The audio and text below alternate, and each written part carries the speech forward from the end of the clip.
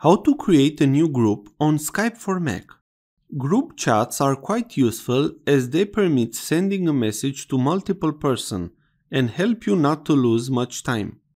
For you to add a group chat on Skype for Mac, click on the arrow from the New Chat button. On this menu, select New Group Chat. You can also create a new moderated group depending on your needs. Moderated groups are perfect for when you need more control over the group. For example, a classroom or online presentation. You can use functions within moderated group to modify user roles, ban user from a chat, and more. We will create a simple group chat for this tutorial, so click on the new group chat. Write a name for the group chat. You can also select a picture if you wish. Click on the arrow from the bottom. Now select the person who you wish to invite to the group.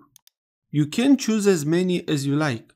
Please note that if you want to video call the persons from the group, Skype supports only a maximum of 50 persons on a video call. After you selected the person who you wish, click on Done. Now you have created the group.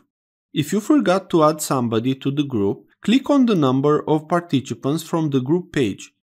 Here you will have the possibility to add more people. If you click on Show More, you will see the rest of the participants.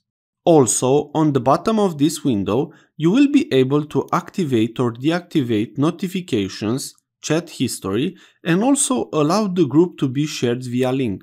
Also, here you will be able to leave the group as well.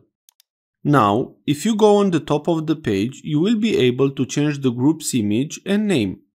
Also, you will be able to share the link to join the group if you click on this button.